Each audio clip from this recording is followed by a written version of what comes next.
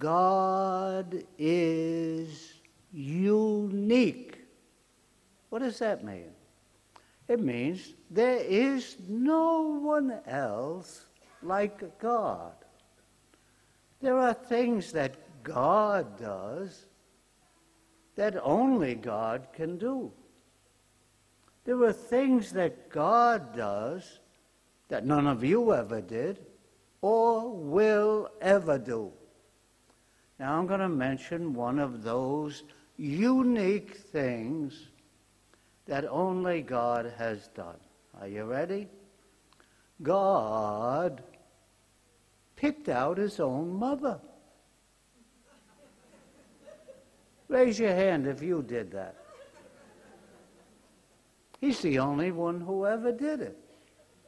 And when he picked out that woman to be his mother, he looked through all of history, all the billions of women who have lived, who live, or the who knows how many billions more that will be walking this earth. And what a woman he picked. When Gabriel, the great archangel, found himself in the presence of that woman of women, there's only one thing the archangel could do, and that was to sing out her praises, to say, "Hail, woman, full of grace, the Lord is with you. You are the woman who has found favor with God." Now there was another great woman. Her name was Elizabeth. And when that fine woman found herself being visited by Mary, she had to imitate Gabriel. And she had to do the same thing. Sing out her praises, saying, "Blessed are you among all women, and blessed is the fruit of your womb." Who am I that the mother of my Lord should visit me? Blessed are you, woman who trusted God. Now, third person.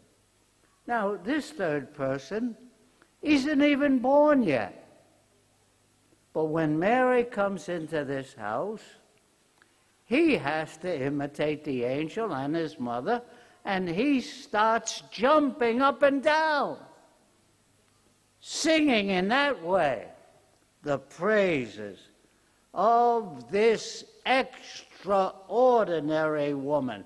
"Hey, Mom!" That's her.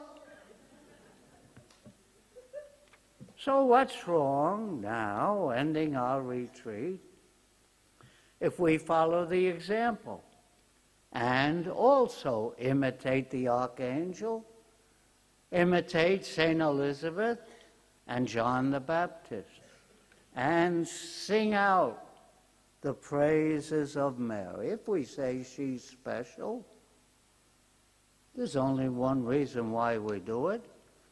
Because she is special. When we had the first worldwide retreat for priests, this great bishop from India, Valerian de Souza, spoke about Mary.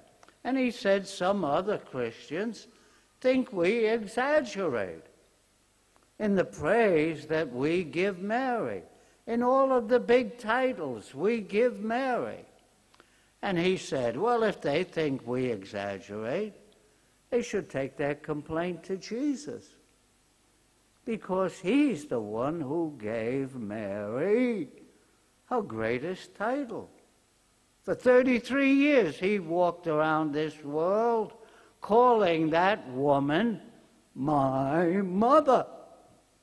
And there's no greater title than Mary has. Mother of Jesus.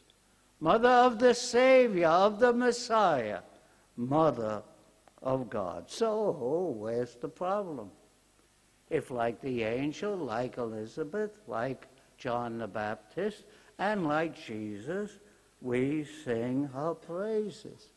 I was in a dialogue once, ecumenical dialogue, a good one. Lovely people. And we were good friends. I think they even liked me, even though I was a Catholic priest. We got along fine. One day, sympathetically, they said to me, feeling sorry for me, "But Father, what are you going to do about the problem of Mary?" I said, "That's an interesting question. Let me ask you a couple of questions. Can you say this, I love St. Peter?" "Sure." "How about this? I love St. John." "Sure." Here's an easy one. "I love St. Paul." "Oh, yeah." I said, "I got one more question. Can you say this? I love Mary." No answer. And I said to them, "I don't have the problem. You do." Someday you're going to meet God. And you're going to have to explain to him why you think he made a mistake picking out Mary. You're going to meet Jesus. And you're going to explain to him why you didn't love his mother. I don't have the problem. You got a big problem. If we talk about her as special, why do we do it? She's the favorite daughter of God the Father. She's the beloved mother of God the Son. She's the gorgeous bride of God the Holy Spirit. Of course she is special. Once in Ireland, I'm Irish. Any Irish here? Yeah, you like to fight. That's us. We love arguments. All right, this Irishman, a Catholic, is arguing with this other Irishman, a Protestant, about Mary. Finally, the Protestant guy gets really angry. And he screams at the Catholic, "What's so special about Mary? She's just another woman, like my own mother." And the Irish Catholic says to him, "Yeah, you're right. She's just another woman, like your mother. But there sure is a big difference in the two sons."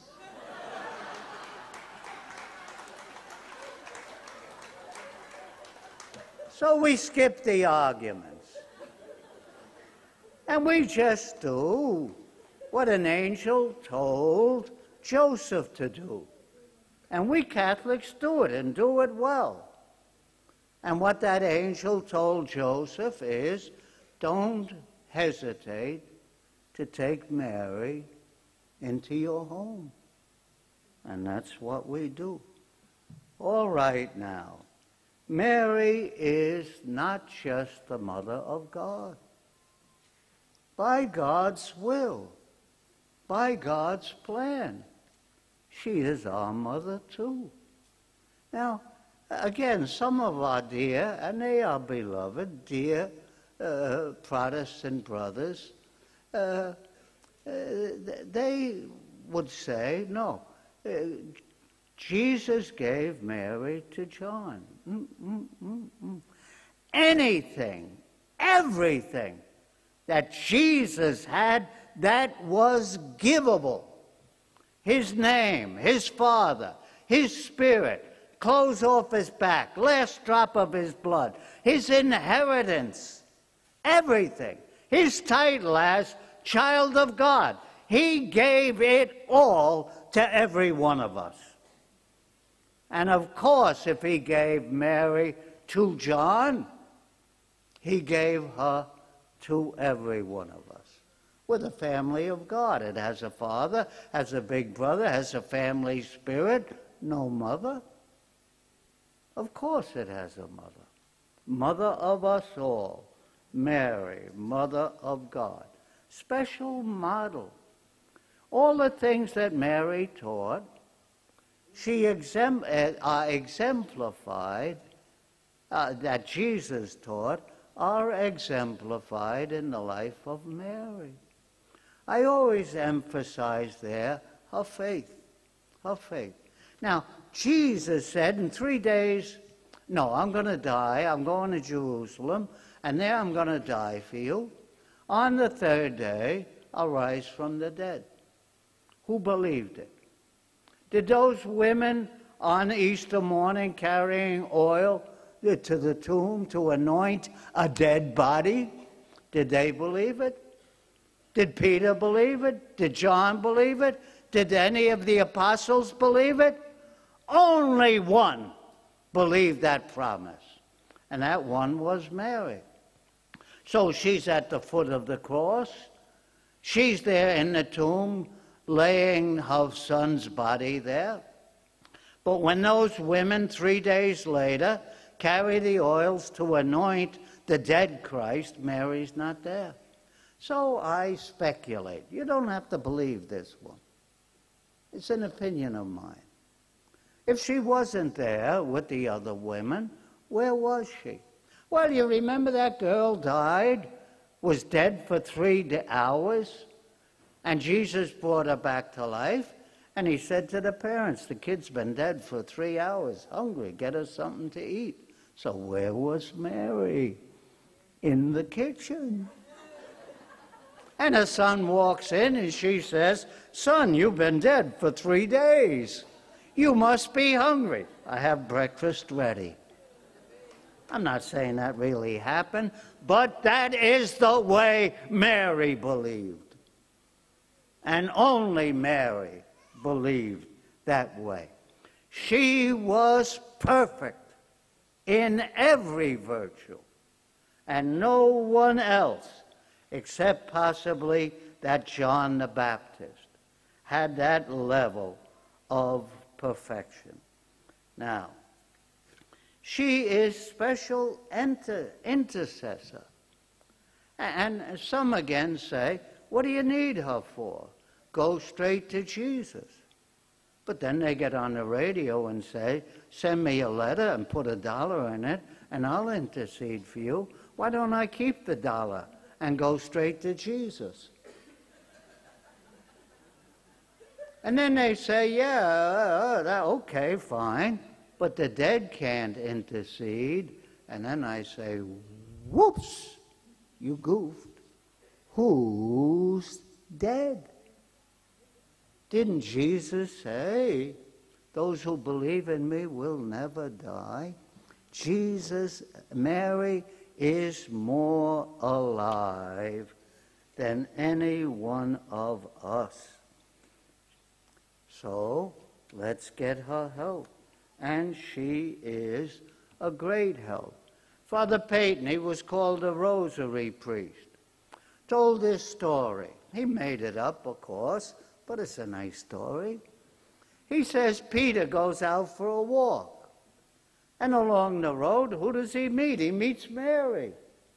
So he stops and they talk because they love each other. They have a lot to talk about.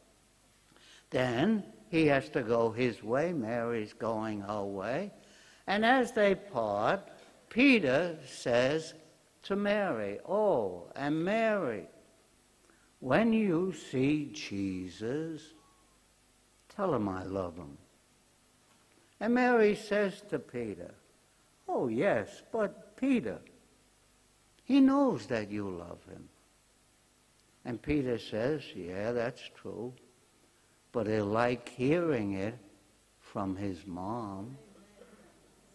And Jesus likes to hear about you from Mary. And when Mary puts a word in for you, something happens. Remember that wedding feast.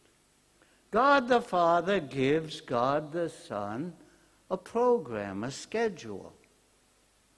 And that schedule is worked out between God the Father and God the Son. And then Mary says 4 words to Jesus, and she changes the schedule.